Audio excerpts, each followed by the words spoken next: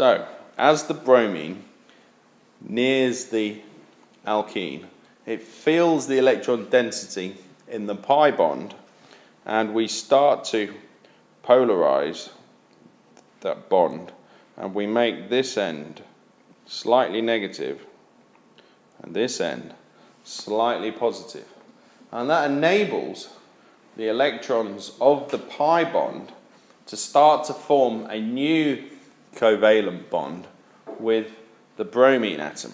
And we show that by means of a curly arrow, a double-headed curly arrow, moving a pair of electrons from between the carbon-carbon of the alkene to between the carbon-bromine space, or the space between the two atoms.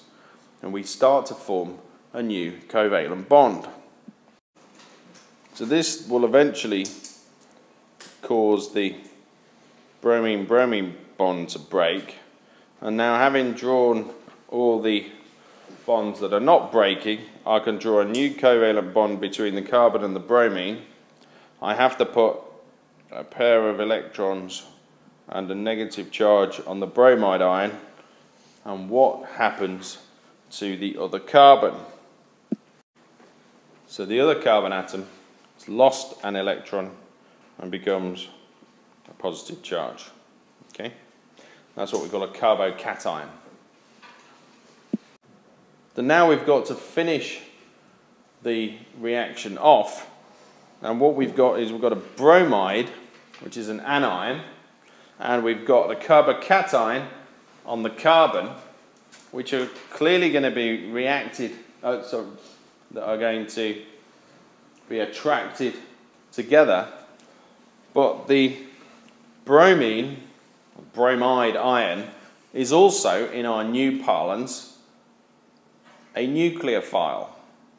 We've looked at an electrophile. This is a nucleophile, which means it has a lone pair of electrons which it can use to form a new covalent bond. So the product then formed is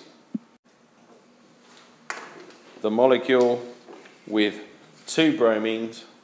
So in this particular case, it's 1,2-dibromoethane, and the reaction is complete, and the electrons have rearranged themselves. There's the same number of electrons as there were to start with.